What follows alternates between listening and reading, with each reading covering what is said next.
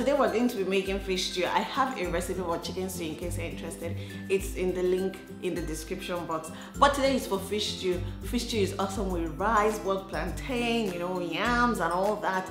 And everything depends on the kind of fish you use. The kind of fish you use is going to give it a unique flavor or taste.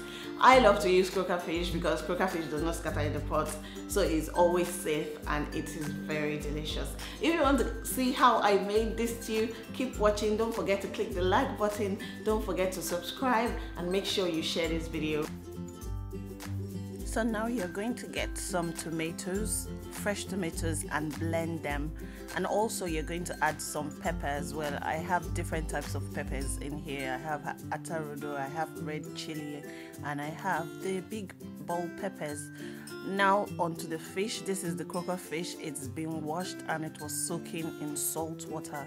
So that's been for about 10 minutes or so. And next we're going to fry this fish. The oil used to fry this fish is what's going to be used for the stew, just for some added flavor. Allow the oil to heat up some more. The way I test if my oil is hot is by adding 1 scapegoat onion to test if it's hot enough. Then you add your onion and allow to fry for a bit so that all the flavors of the onion will come out. You stir and then you add your thyme. I'm using the Ducros brand thyme and the Ducros brand curry. I love them. When the oil is hot enough and the onion is cooked, you're going to add your tomato mixture. Don't mind the fact that I spilled over there. When we're cooking, we have accidents. And the best way to keep your kitchen clean is always to clean up as you're messing things up. Wash the dishes as you're using them. That's the easiest way to keep your kitchen clean. The next thing I'm going to do is add my bouillon cube, which is Maggi, and then I'm going to add some salt also, just a bit of salt, not too much.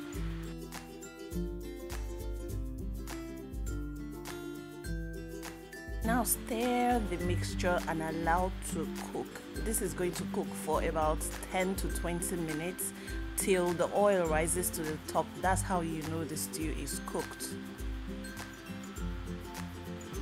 Because I want this stew to be really dry, I'm going to allow it to fry some more. It's going to really be delicious because it will fry and fry. That's what they call dry stew. It's going to fry till it's very dry. Like this.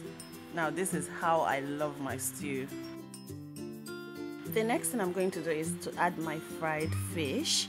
And you're just going to place this around. Make sure the pot is not too crowded. If not, your fish will start to scatter.